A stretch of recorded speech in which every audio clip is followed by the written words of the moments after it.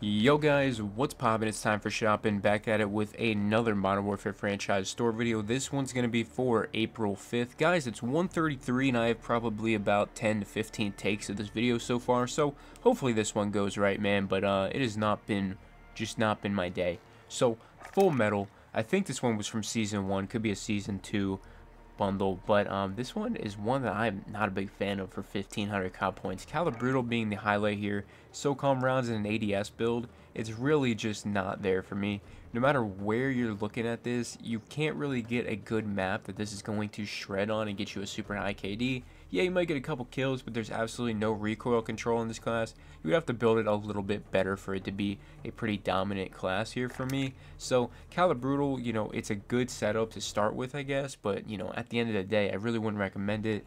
Nothing's really doing it in here for me for 15 bucks, man. You know, I just don't see it, so I would not recommend Full Metal. We have Battle Ready, which doesn't even have a blueprint in it. This is probably worse than Full Metal. You know, unless you guys really like the skins, and there's a lot better skins in the game now than these crappy Season 1 bundles. So, I mean, these first two, I wouldn't even recommend looking at them, nonetheless buying them. So, we do have some other stuff here that is returning now. Heavy Shot and Gun Nut. I'm not sure if they were late Season 1 or early Season 2, but we have the Trebuchet here for the AX50. This is a pretty cool one, man. You got the shorter barrel, so, you know, throw a different barrel in there. Granulated grip tape, you're going to put stippled on every day of the week. Scout Combat Optic, I'm not a fan either. The Arms Assassin stock isn't the worst, and you got Focus. I mean, it's an interesting build, definitely, but really, I couldn't see you using, like, any of these attachments, man.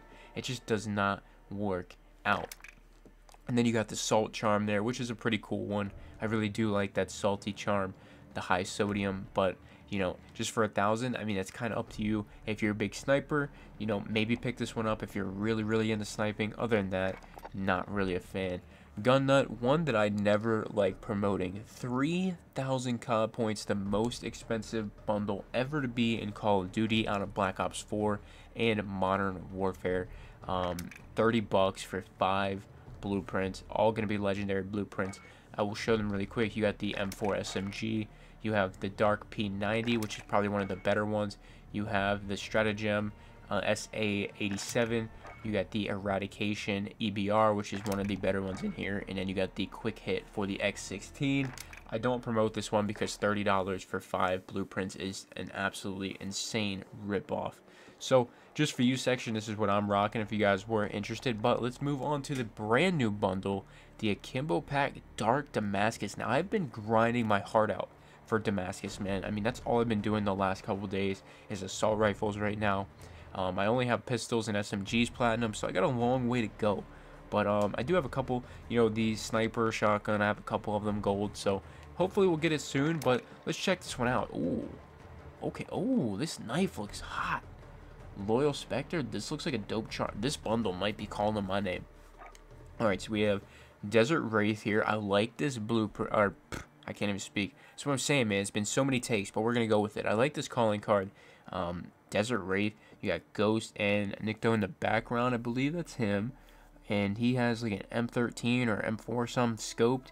I can't tell what Ghost has. Maybe like a Ram 7 or something. Then we got this Loyal Spectre here. It's like a dog tag, 1911. Obviously for the 1911 pistol. So that's really dope. You have this knife. Dude, this thing looks sick.